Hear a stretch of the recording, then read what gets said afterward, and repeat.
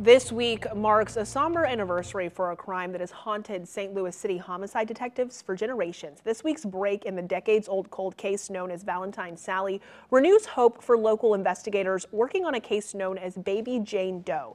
Tonight, the I-Team's Christine Byers brings us the latest in the quest to identify this little girl, believed to be between 8 and 12 years old. Along Clemens Avenue in North St. Louis, things are pretty quiet these days. But retired homicide detective Joe Burgoon remembers a much different scene 38 years ago. In some cases, they stick with you. Two guys had a car breakdown in this neighborhood on February 28, 1983. They went into the basement of a vacant apartment building hoping to find a pipe to help them fix their car. When they flicked on their cigarette lighter, what they found that day ignited one of the most gruesome and coldest cases St. Louis detectives have ever seen. She was in the furnace room.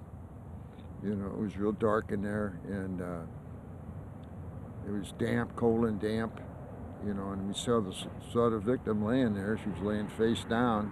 They found the body of a little girl, her hands tied behind her back with a red and white nylon rope. She was wearing only a yellow V-neck sweater. Her head was severed and never found. We didn't know she was really a child until they turned her over, you know. We thought she was a woman. Figured it had to be somebody reported missing. But no one did. The identity of Baby Jane Doe remains a mystery, and so does the identity of her killer. This was a brutal crime. You don't know what she went through. And even though investigators have changed through the years, the St. Louis Police Department hasn't forgotten the case. In 2019, the department formed a cold case unit that answers to Major Sean Dace.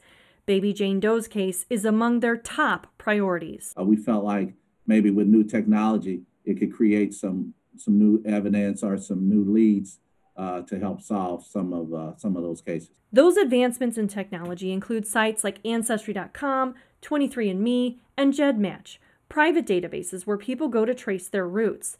The technique has led to breaks in high-profile cases like Valentine Sally just this month.